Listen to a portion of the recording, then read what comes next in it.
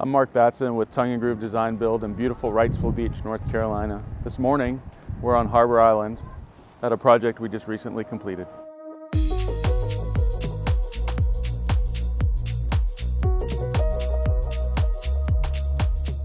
The ground floor was the focus of this project because before we came aboard, this was nothing but a little bit of turf and some pine straw.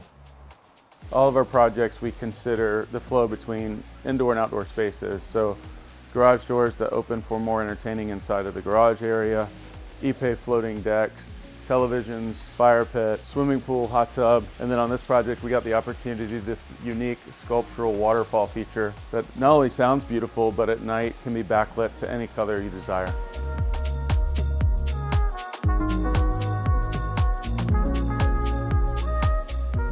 The other elements of the outdoor living space include ceiling heaters, gas lanterns, big ass fans, backlit onyx countertops, refrigerator drawers, and summer kitchen. During the planning phases of this project, it's important to optimize our deep water access.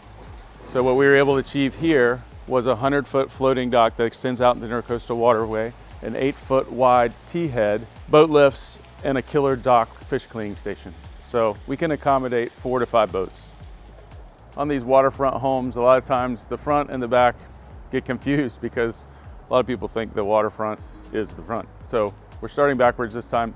We're in the front area where we did a pervious paver driveway and landscaped, fenced the whole front yard. The story of this situation arose with a family, like all of our stories do, and they're looking for waterfront property. So they had me vet 3 of them with them, and we settled on this one.